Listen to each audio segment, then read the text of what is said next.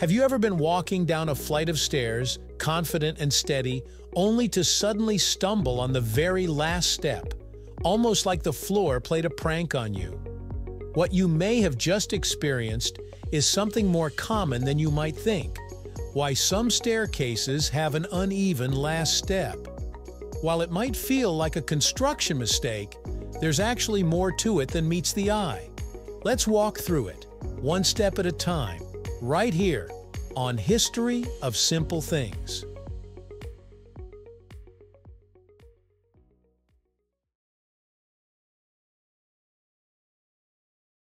Let's start by understanding what we mean by uneven last step.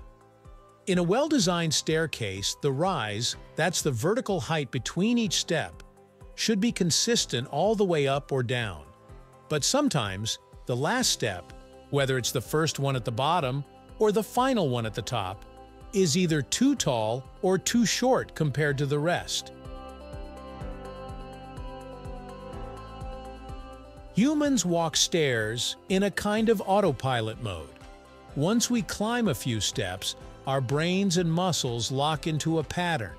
If every step is, say, 7 inches high, we start to expect that each step after will be exactly the same. So when the final one is just an inch off, higher or lower, it catches us off guard. And even though an inch might seem tiny, that difference is more than enough to trip us up.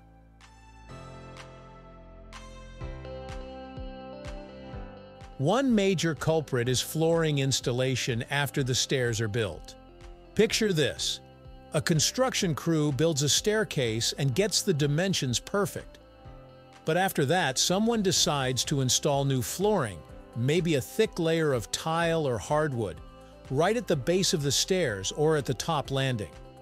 This raises the level of the floor by even half an inch, creating a height discrepancy with that last step. You might be thinking, why not adjust for that during construction? And in ideal situations, they would.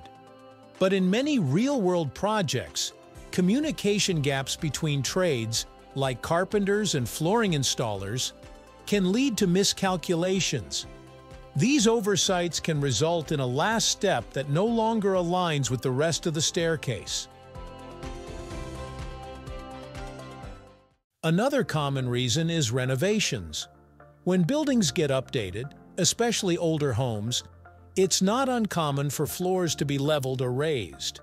But the staircases, which were originally built for a different floor height, are often left untouched. That mismatch leads to, you guessed it, an uneven step at the top or bottom.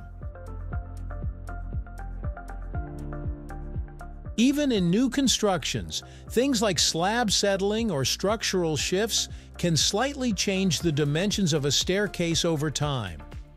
Though these shifts are usually small, even minor changes in the rise of a single step can make a staircase feel uncomfortable or even unsafe. That's why getting the design and construction just right from the start is so important.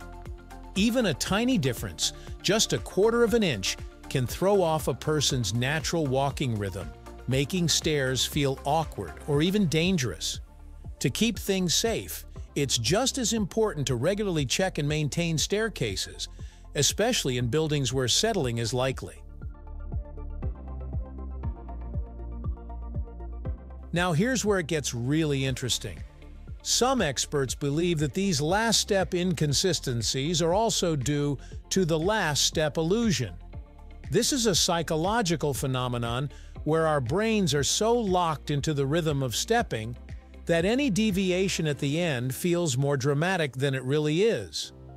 Our perception of the last step being higher or lower might be slightly exaggerated by our expectation of how it should feel. Still, whether it's real or perceived, that moment of imbalance matters. And we've all been there, especially when we're distracted, in a hurry, or carrying something bulky. That's why architects and builders are encouraged to be meticulous about step measurements, especially at the beginning and end of a staircase.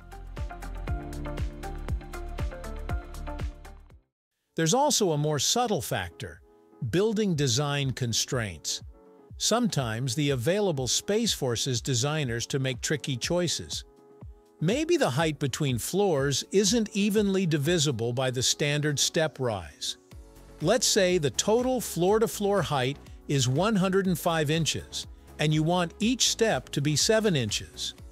That gives you 15 perfect steps. But what if the space only allows for 14 steps? Now, each one would have to be 7.5 inches, or one of them will need to be slightly off. In older buildings, staircases might have been built before modern codes were in place. Back then, builders relied more on intuition and hand tools, and less on laser levels and measuring software. The result? Slight inconsistencies that have stood the test of time, but might trip you up today.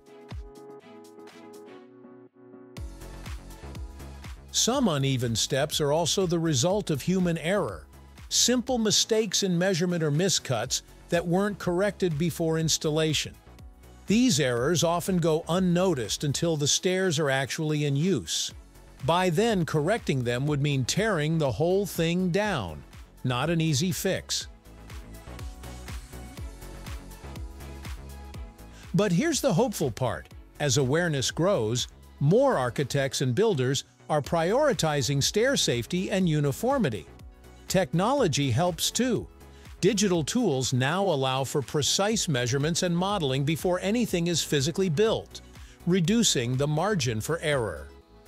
Building codes are stricter, and more inspectors are trained to spot the kinds of inconsistencies that lead to these last-step stumbles.